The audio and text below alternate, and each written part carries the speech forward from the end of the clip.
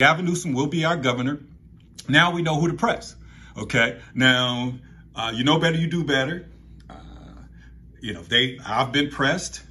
I've made my mistakes. I've made my apologies. I've atoned for my mistakes, and we're moving forward.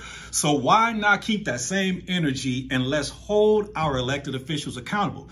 Now that Gavin Newsom is the governor, it's time to press and move forward and have an agenda.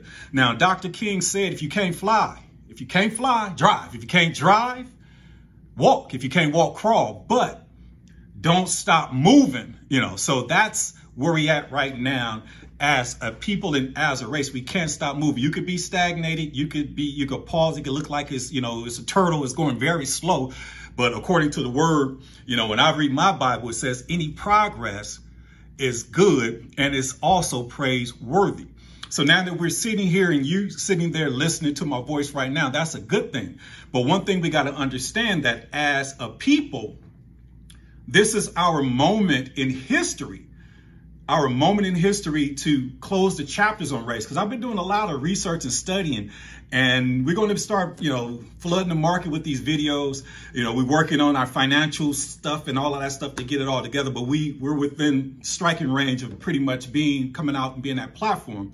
And the opportunities are there, but we have to understand that we have to get on the same sheet of music and the same narrative. Now, one thing that we have in common is our race.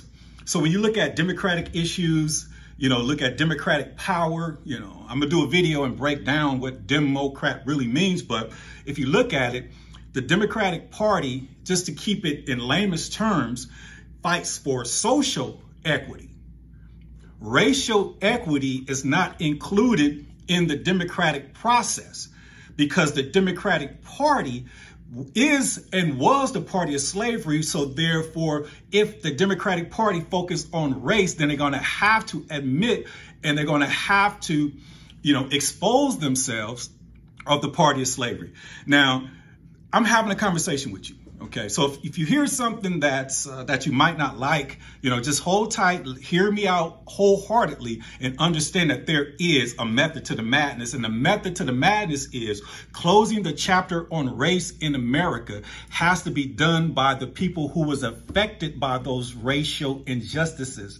Because why would anybody outside of the black race fight for racial equality when you have whites, Jews, immigrants, Mexicans, Chinese, any other culture that actually suffers from a social aspect of it? That's why you could have whites on the Democratic side, conservative whites married and have a family, but their whole purpose and focus is the class. Okay, their issue is the class. They don't have what the other whites have. So they want to take away from them to basically either build their brand or to balance the scale. Now, AOC, Alexandria Cortez, the congresswoman, she went to the Met Gala, which is a $25,000, $30,000, a plate function. And she wore a dress that tax the rich. And she's a progressive Democrat. So tax the rich. Take from the rich and give to the poor, like Robin Hood.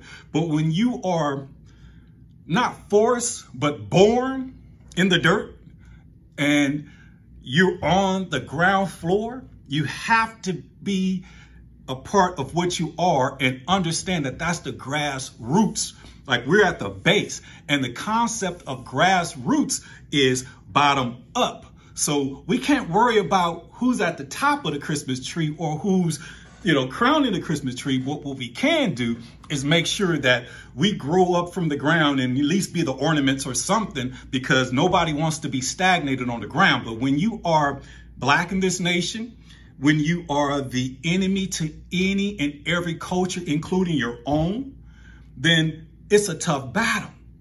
But we can do all things through Christ who strengthens us. So we're not going to, stray away or be afraid of what we need to do. What it's doing is motivating us to get right, not only with God, but once we get right with God, is to have the boldness and to speak that truth to power. Okay. We can't speak truth to power just riding along what Kwame Brown would say, to get along, go along gang. We have to, press. Iron sharpens iron, steel sharpens steel. So instead of, pulling down, let's push up, let's elevate. And that's what they mean by leveling up.